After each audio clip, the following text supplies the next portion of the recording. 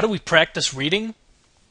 We're going to do some speed drills that are going to require you to do 4 things during the exercise. The first thing you have to do is use your hand. The reason why you're going to use your hand is because it's going to help to guide your eyes. Imagine if there was a bumblebee flying around in your room right now. It would probably be a little distracting, 1, because it's a bee, and 2, because it's creating some motion in the room, and every so often you're going to look at it.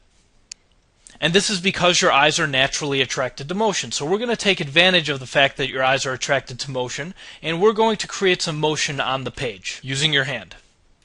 The next thing you have to do during the speed drills is just glance at the words. Now what I mean by this is you just have to look at the words, you just have to see them, let them come in and out of your head. You don't have to actually understand the words as you're doing these speed drills.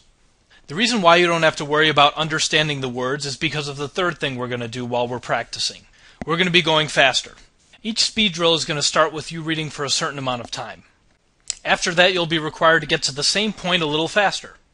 And with each consecutive drill, you'll be required to go faster and faster. For example, during one drill, you might read for 1 minute, and after reading for that 1 minute, you'll have to get there in, let's say, 50 seconds, the same place, and then 45 seconds, and then 40 seconds, and you're going to go faster and faster with each drill. Now you'll be going faster at the expense of your comprehension initially, but that's okay. Keep in mind that these are speed drills. So we're not going to be worried about comprehension just yet. In fact, as we do these speed drills, your comprehension is actually going to get pretty bad.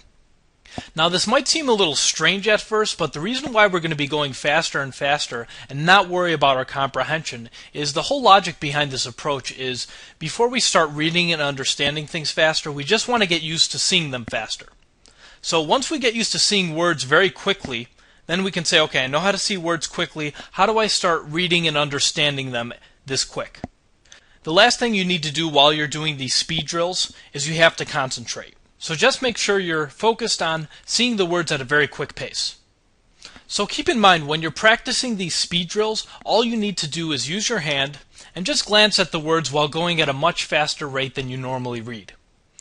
Also keep in mind that you don't have to use your entire hand to guide your eyes. You could use your hand, or you could use your finger, or you could use a pen or pencil to guide your eyes, as long as you're using something. The whole goal behind doing speed drills is to get you used to seeing words at a very rapid pace. And keep in mind that when we're doing the speed drills, we do not worry about comprehension at all.